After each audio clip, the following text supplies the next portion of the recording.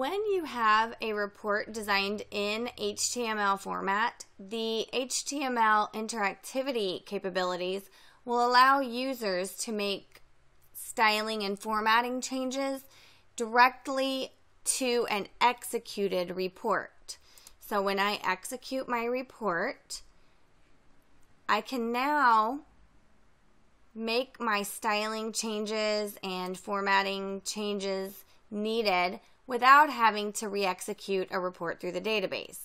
So while I'm viewing this report, I can now make changes to what I see directly from this view.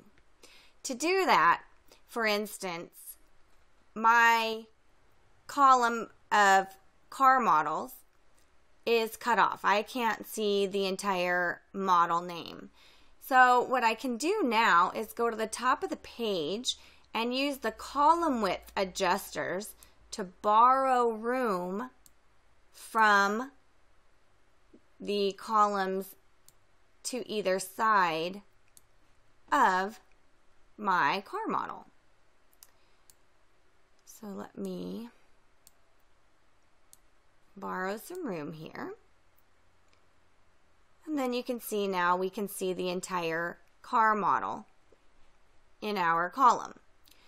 I could also come over here and let's say I'm interested in a quick view of everything that we've sold that's under $10,000.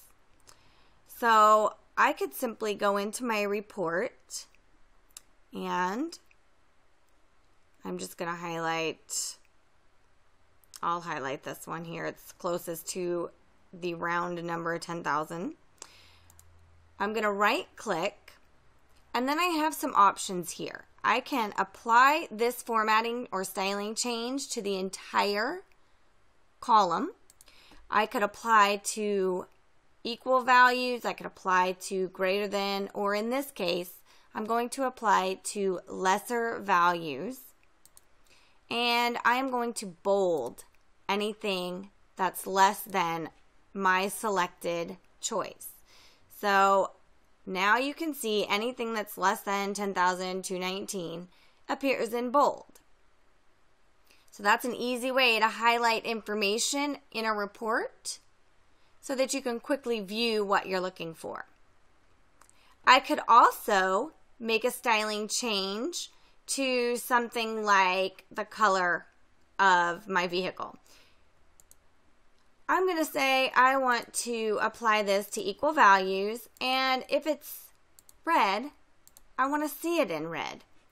So I can simply now view my report and any red colored vehicle will appear in red. So you can see it's very easy now to make changes while viewing the report. You're not running this back through the database to execute it again. You can make these changes while viewing it. If you decide you don't want that change, you have some clearing options up here in the left corner. I can clear all my changes. I can clear just the styling changes, or I could clear my width, column width changes. I can also save these changes. I can save my formatting and styling changes to the existing Insight report. I could make a new version of the report with these styling changes, or I could even save these changes so that when I execute this report, I'm the only one that will see these styling and formatting changes. So it's not going to make a duplicate copy of the report. So when you go back into your report list, you won't see Insight 2014 2 times, but I know that when I log in, since I just saved a user report, when I execute this report anytime in the future, I'm going to see my styling and formatting and column width changes. If Joe ran the report, he would not see those changes because I saved them under my user ID.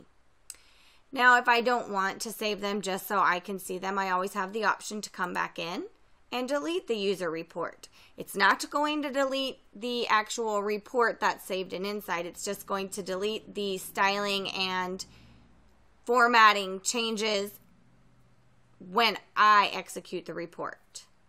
So I can delete that, and the user report or the styling changes and formatting that I wanted to see would then be deleted. I can also re-execute this report at this point using Excel, RTF, or CSV, or PDF. When I say re-execute, I don't mean going back and rerunning it through the database. It's simply going to open this report with the styling and formatting changes in another format or output type. So you do have options to save and rerun this view of the report.